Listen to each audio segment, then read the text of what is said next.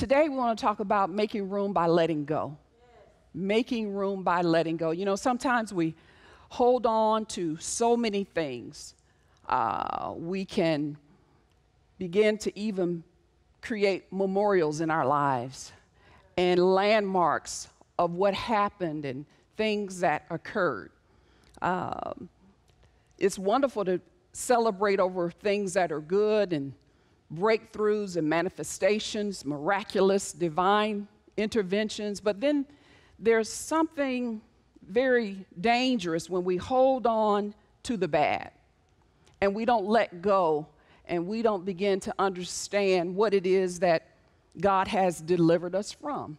And so we want to focus in on this area of deliverance, this area of freedom, this ability that we have by God. You know, when we look at this so great salvation, we understand that it's not just being born again, it's not just escaping hell or having the fact that, you know, we have heaven in our view, but it's also the fact that we understand that we have forgiveness and that God wants us to live, as the Bible talks about, pardon and free from the past and free from holding on to things. And so we want to kind of begin today and look at this area.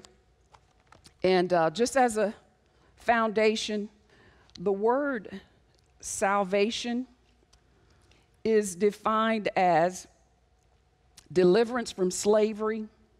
It's a state of wholeness, spirit, soul, and body, preservation of life, physical health, natural, temporal deliverance from danger and apprehension, restoration and healing. And it also, what we want to focus on today is pardon. The forgiveness of our sins, the forgiveness of our sins. Let's begin in Psalms 103, and we want to look at this area of forgiveness. And we will go as far as we can this morning. I just believe that I'm going to take my time so I can really allow the Spirit of God to speak and do what He wants to do, because we have to be intentional about this area of our life. Like I said, the enemy wants to hide out, and if we don't realize that there are areas in our life that we must evict people from living in our heads, then as a result, that intention, that plan will cease to operate in our life. So when we talk about intention, we're talking about a commitment to carry out an action. And that's what we want to look at today, is this being intentional about walking in freedom and letting go and making room for what God wants to do. Because we have a tendency to hold on to things. Our emotional condition can play a role in our life. But I believe today that God wants us to eliminate the things that are unnecessary. And so letting go is a part of eliminating things that are not necessary in our life. And so in Psalms 103, verse 1, let's look at this. Familiar scripture. He says, bless the Lord, O my soul, and all that is within me. Bless His holy name. Bless the Lord, O my soul, and forget not all His benefits, who forgiveth all thine iniquities, who healeth all thy diseases, who redeems thy life from destruction, who crowns thee with loving kindness and tender mercies, who satisfies thy mouth with good things, so that thy youth is renewed like the eagles. He says in verse, I'm going to look over at this in the Amplified here in verse 4, who redeems your life from the pit.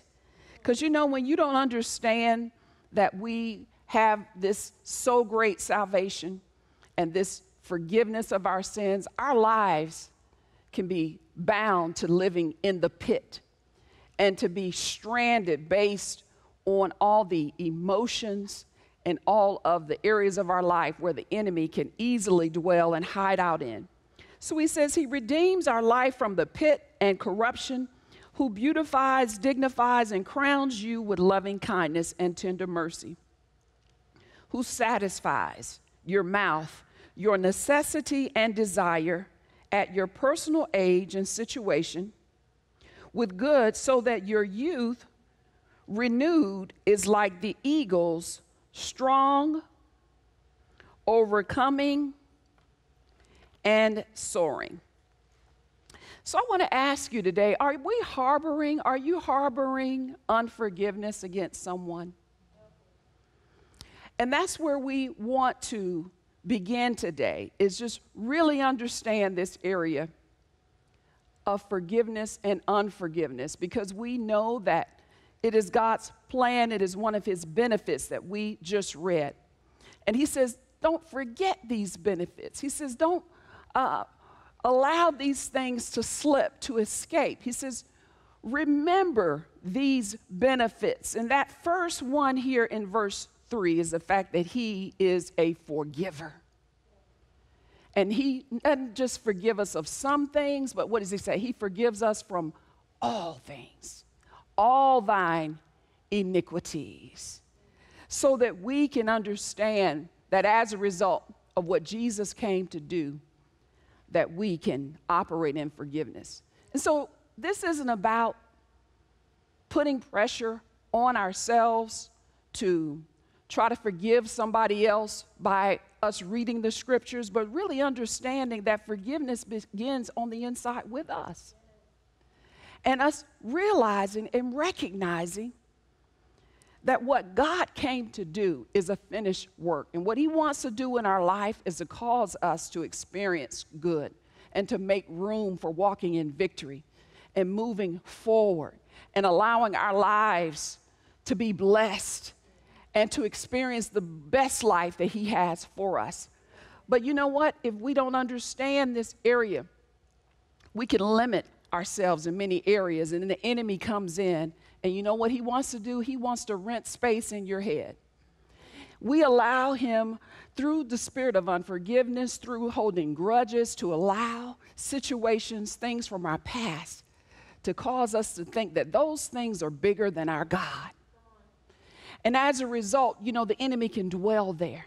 What is it about unforgiveness? Why is it that it's so easy to hold on to? Because we think that that situation, that circumstance has damaged us to the point that God can't do anything more in our lives. And so when we understand that it is through the precious blood of Jesus that we have all things, and that we can live free, and that we can live in a place of wholeness, and we can experience his best. How many of you know your past can't compare to the future that God has for you? But the enemy always wants us to look back in the rearview mirror and think about, rehearse, nurse these things that have happened. Not to trivialize or minimize and to make it seem as if these things should be ignored, but to realize that God is greater and that God wants to do something powerful.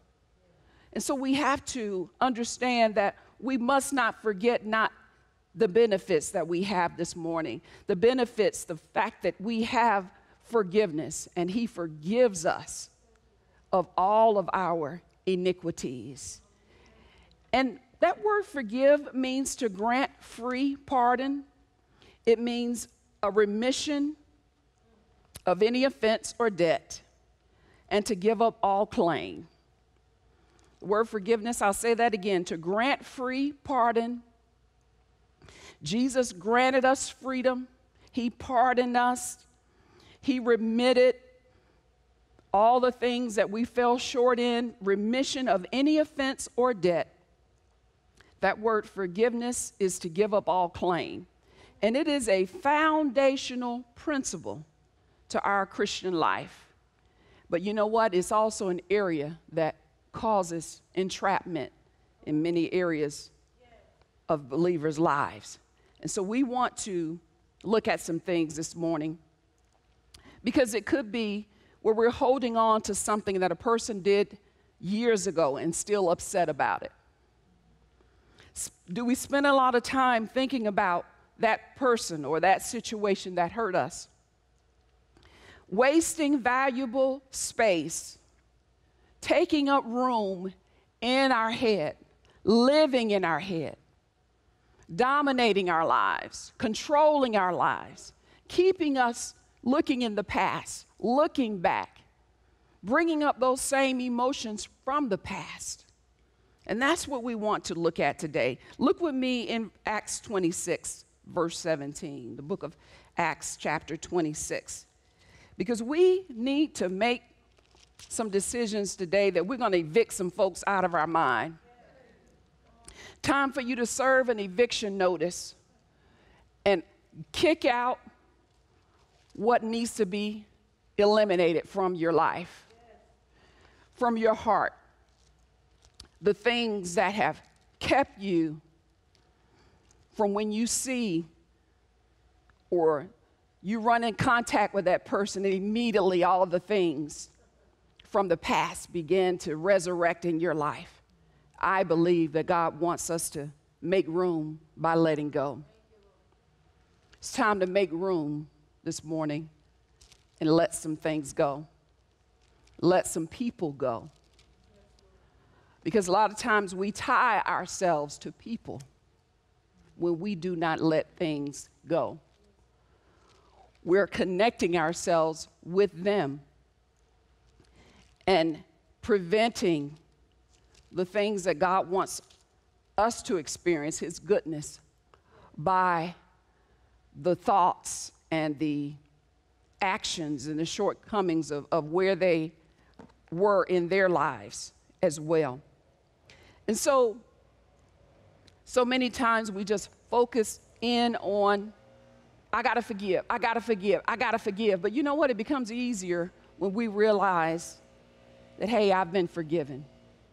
And that same freedom that I've been forgiven of is so wonderful that I can allow that love to spill over into other people's lives, because I understand that what they did cannot compare to what God wants to do in my life. Can't compare to what God has planned and destined for me from the foundations of the world. But the enemy wants you to drive in reverse all your life, thinking of, rehearsing, bringing back up all the things, instead of realizing that though it is true, though it happened, but God is a deliverer. And God will make a way out of no way, because He is God. Look at what He says here in Acts chapter 26, verse 16. It says, this was the Apostle Paul while he was persecuting people during that time, harassing, troubling. So he says, and I said in verse 15, who art thou, Lord? And he said, I am Jesus whom thou persecutest. Verse 16 says, but rise and stand upon your feet, for I have appeared unto you for this purpose, to make thee a minister and a witness both of these things which thou hast seen, and of things in the which I will appear unto thee, delivering thee from people. You know what? Some of us just got to get delivered from people. Because as long as we are in bondage to people, they will continue to take up space in our life. What do they think? How many likes do I have? How many times have they said they love? And you know, social media has a way of doing that, creating this false sense, false security in areas of our life. But you know what? God wants us to be delivered from people. And not in a rude way, not in a way that is arrogant, but to understand that God establishes the identity on the inside of us. It is his affirmation, his love, his commitment for us, sending his son, dying for us, all of these things that enable us to walk in real deliverance and to walk in freedom. So he told the Apostle Paul, he says, I am delivering thee from people. Delivering thee from people. You know, that's why people can easily live in our head. You know why? Because we're in bondage to what they think. We're so consumed with them in our thought life. And so they feel like they can have residence there, that they can abide there, that they have a place there. And we allow them to abide. But he says, delivering thee from people. He says here in verse 17. And he says in the Amplified, choosing you from among this Jewish people and the Gentiles to whom I'm sending you. Verse 18, to open their eyes and to turn them from darkness to light and from the power of Satan unto God, that they may receive forgiveness of sins and inheritance among them which are sanctified by faith that is in me. If you would, let me read this from the Amplified. It says to open their eyes that they may turn from darkness to light and from the power of Satan to God, so that they may thus receive forgiveness. I'm telling you, when you understand that you've been forgiven, I'm telling you, you'll allow other people to experience that same forgiveness. But when we become so hard on ourselves and we really don't believe that Jesus has forgiven us of all of our sins, and we're constantly putting pressure on ourselves to perform, to be pleasing to God, then you know what? We'll put that same pressure on other people. And they can never measure up, just like we think we can never measure up.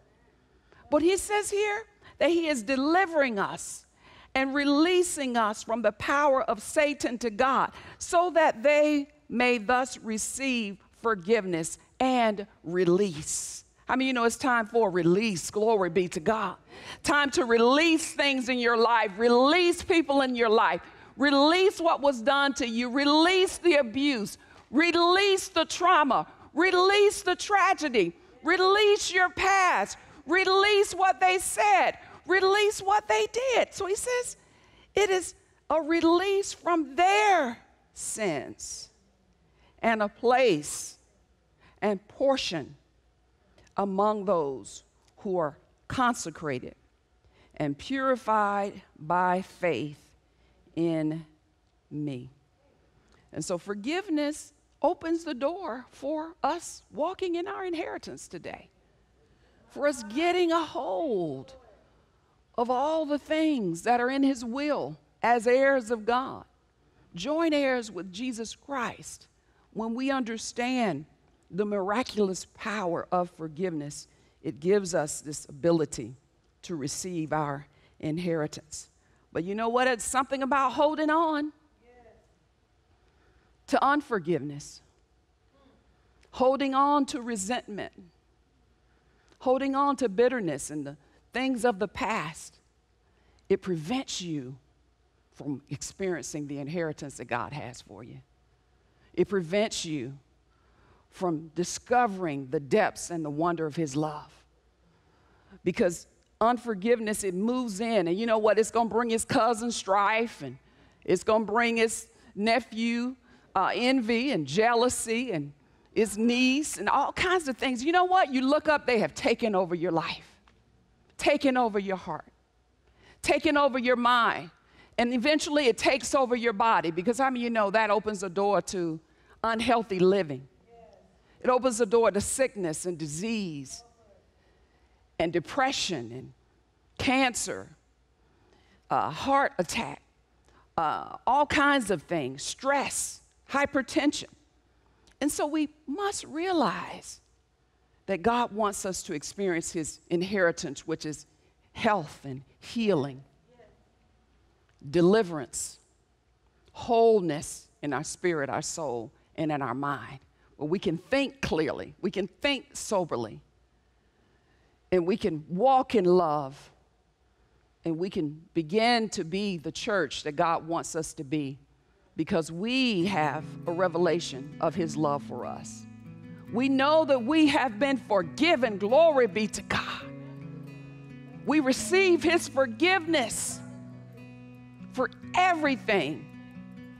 And then as a result, we know it's because of his love, his great love towards us. And he loved us so much that he sent his son to forgive us and to cause us to be delivered and to have an inheritance.